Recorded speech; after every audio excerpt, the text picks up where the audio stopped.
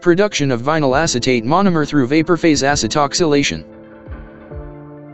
Vinyl acetate monomer is a large-scale commodity chemical that is primarily used in the production of polyvinyl acetate, the main ingredient in water-soluble acrylic paints. Other applications of vinyl acetate monomer are coatings for textile and paper industries, laminated safety glass, packaging, automotive fuel tanks, and acrylic fibers. These are the route been used for production of vinyl acetate monomer.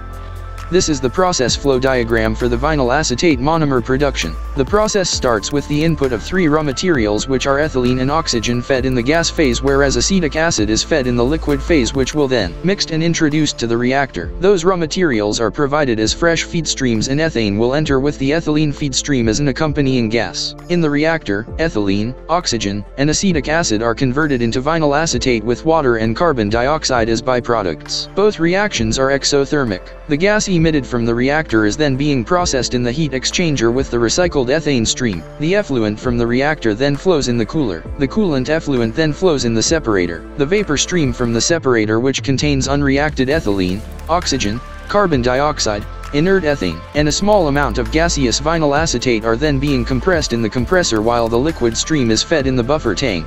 After the compressor, the vapor stream flows into the absorber. Part of vinyl acetate monomer removed from the top of the absorber is recycled to the inlet of the process. The remaining gas is introduced to the CO2 remover and the gas purge system. The vinyl acetate monomer crude at the intermediate buffer tank is fed to the azeotropic distillation column. Vinyl acetate monomer water mixture discharged from the top of the column is being condensed and separated at the decanter. Vinyl acetate monomer forms the organic phase, and H2O goes to the aqueous phase. Finally, vinyl acetate monomer product is discharged as organic product from decanter. The unreacted acetic acid is discharged from the bottom and recycled to both the vaporizer and the absorber.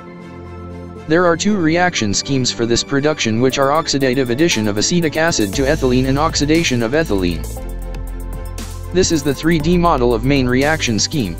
This is the main reaction used in vinyl acetate monomer production. The focus is more on the plug flow reactor that has been used in this reaction.